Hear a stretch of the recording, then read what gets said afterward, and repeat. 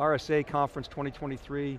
You know, 2020, this was the last conference, actually before COVID, and it's back in full swing. I'd say 50,000 plus people there. The exhibit hall is packed. I mean, it is wall to wall. Even when you're walking between north and south, it's just lined with smaller booths and a lot of the startups. It's just amazing.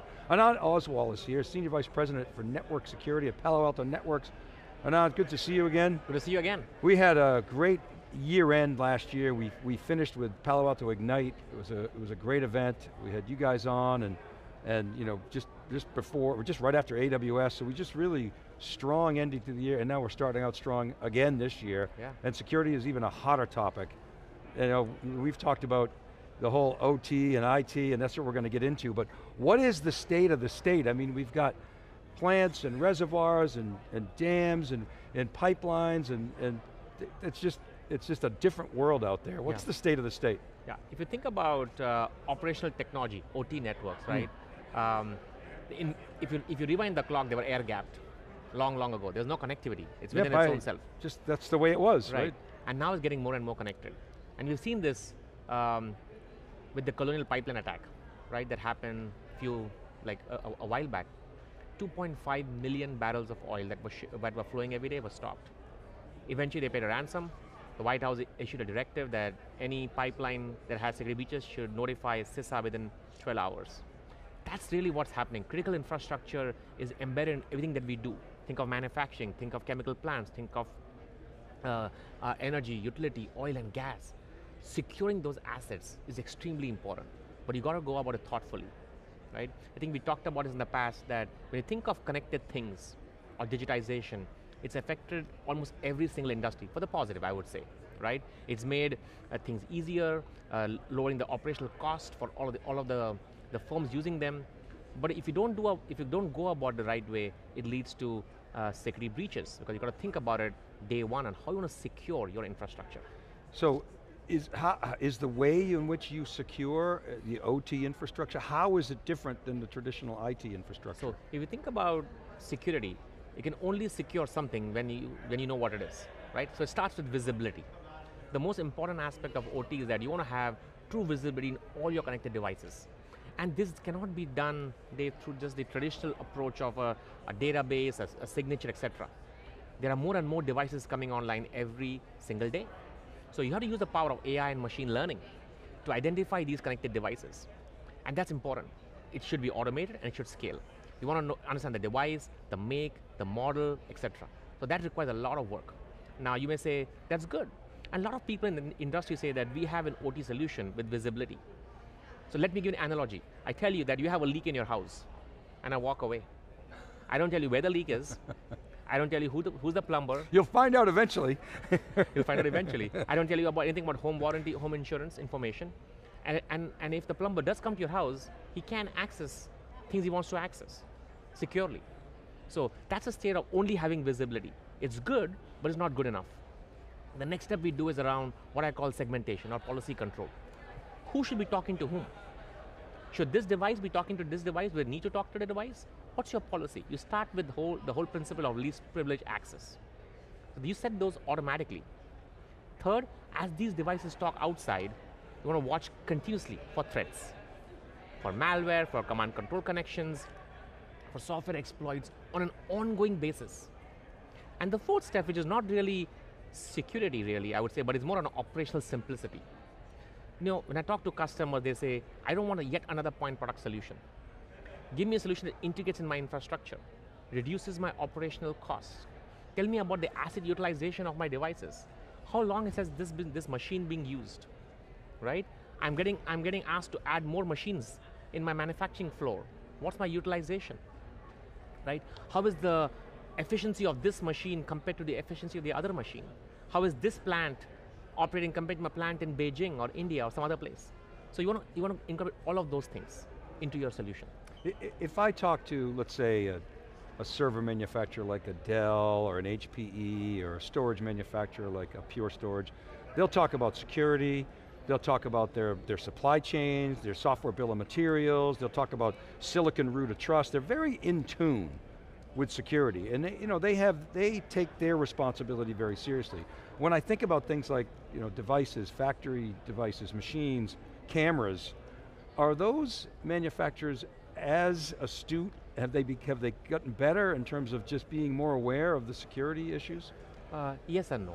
Look, we have over 1 billion new devices coming online in the next couple of years, right? They're made from a plethora of different manufacturers, and they have all a variety of different cost points and capabilities, right? In many cases, you have the plant owner, or in case of a medical factory, the biomed engineer responsible for their equipment.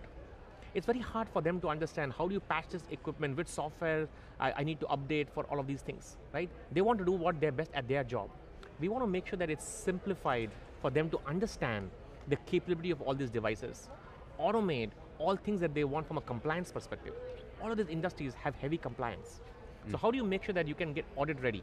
What is all your connected devices? Which of them have unpatched vulnerabilities? What do you need to do to patch these vulnerabilities? Who's talking to which device? Are you monitoring all the transactions? Are you doing this on a continuous basis?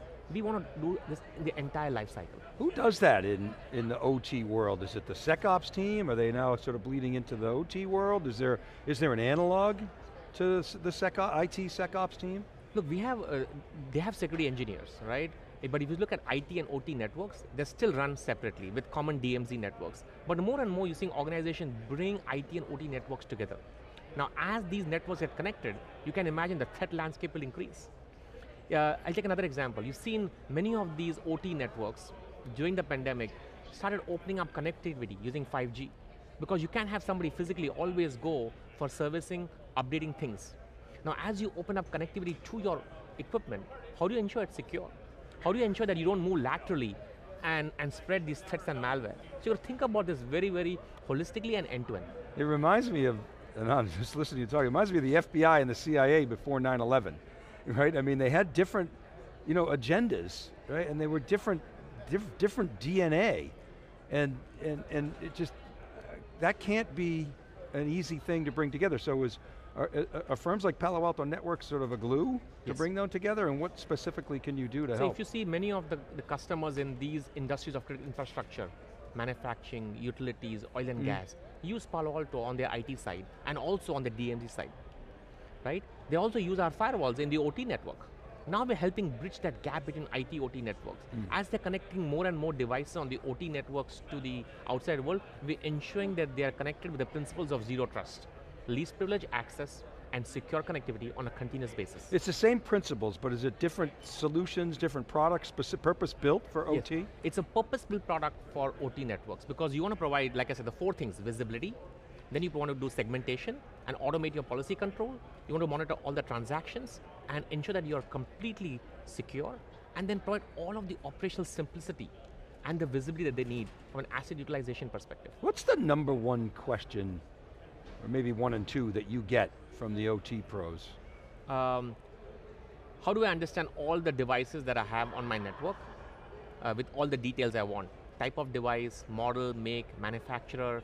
How do I ensure which of these devices are running unpatched vulnerabilities? I want that whole inventory map. That is their first problem, because like I said, you can only secure something once you know what it is. Okay, so that's a problem. So is that metadata all available? How do you find that data? We do all that through a combination of our machine learning. So if you put our sensors, which are our firewalls, within 24 to 48 hours, I will be able to identify more than 95% of all devices. This is work that we've done for last many years in terms of how do we understand the protocols, the makes, the model, etc. Now there's a small percentage that we understand these devices but don't know exactly what they are, and that's something that we work with the owners, of plant owners, manufacturers, etc., to understand. And over time we keep getting better. As these devices in the factory or the plant, et cetera, as they become more programmable, you've essentially now got an analog to developers, right? Infrastructure as a code, infrastructure in the plant as code. In IT, the developer has a critical role in the whole shift left thing. Yes. Even though it may not be their wheelhouse, they're being forced essentially and asked to help secure the network. Is the same thing happening in the OT world? In the OT world, it's around ensuring that when these devices get connected, or when we are connecting to these devices from the outside world, we're doing it securely. As these devices talk to each other, or these devices talk to other interfaces as we bring IT and OT networks together, they're done securely. That is the number one thing that the OT owners are worrying about. Is there a, you think about ransomware, you think about, people talk about air gaps. I guess, like you say, it used to be that the whole OT infrastructure was air gapped. Yes. Right, so that goes away. What are some of the best practices that you see with some of your top customers? If we see our top customers, the best practice that they do is really say, how do you get a zero trust approach to operational technology, right? And zero trust, zero trust is a very abused word. Dave, you and I talked about this in the past. Yeah, but you have the mindset, you're right. bringing that mindset exactly. into OT, but yes, it is an abused it word. Is. But it's all around, how do you ensure that you give the least privilege access? So, is the user or the machine authorized and authenticated? Is that device having malware itself? What is that I'm trying to access? What application, what data, what other equipment, what server? Do you have the permission sets for that? What is my transaction? Which means that as I'm having data flow, I want to watch for threats, the ransomware, the malware, etc. And do that on a continuous basis. That's the principles of zero trust that our customers are employing. I was reading the Unit 42 threat intelligence report that came out last week or the week before, prior to RSA. It was just astounding to me, the one graph that really caught me was that 80% of the alerts come from 5% of the rules, and it has for a long, long time. And then the other one was that the propensity of hard-coded, of secrets to be hard-coded. Yes. It's the code base. And that's in IT, where there's very high awareness of security. OT, I would think their security, maturity, on the maturity model, they're less mature than their IT brethren. And also on the OT side, and just like the IT side, majority of the breaches happen because you have misconfigurations, or you haven't configured your security equipment properly, your security service properly. That's majority of the breaches that happen even in the OT world. Because OT networks are by nature flat, which means that you really want to ensure that you get full visibility and then really have granular control on policy.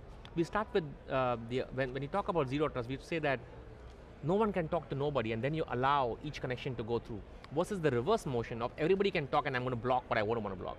It's a mindset change. So a flat network means, in theory, it's easier to traverse horizontally, right? Yes. And so you want to really put all those granular policy controls thoughtfully and automate them, because you can't do it manually. Again, you do manually, it won't scale, and you'll make errors. What's the right regime? We talked earlier about the OT and the IT worlds coming together.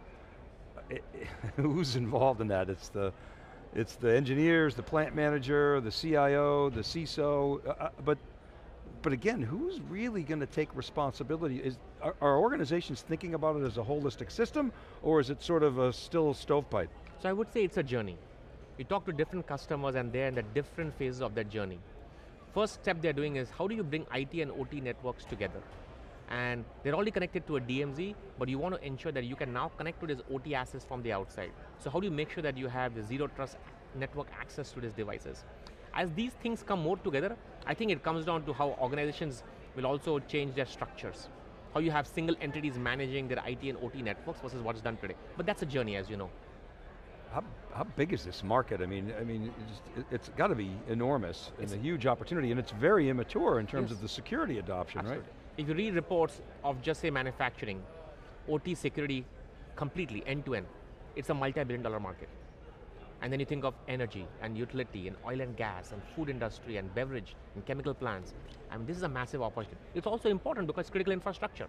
The reports I read which said that threats to critical infrastructure could lead to possible deaths. And I was first alarmed when I read the report. And it talked about an example of a chemical plant. If an attacker gets access to the chemical plant and changes the composition of how much you're mixing the chemicals, it can lead to catastrophic effects. And that's why thinking about this holistically from day zero, day one is very important as we build these networks. A very interesting conversation, Anand. Thanks so much for coming back in theCUBE. It's good to see you again. Good to see you, Dave. All right, and keep it right there. This is Dave Vellante for John Furrier, the entire CUBE team from RSA 2023. We're live at Moscone West. Right back.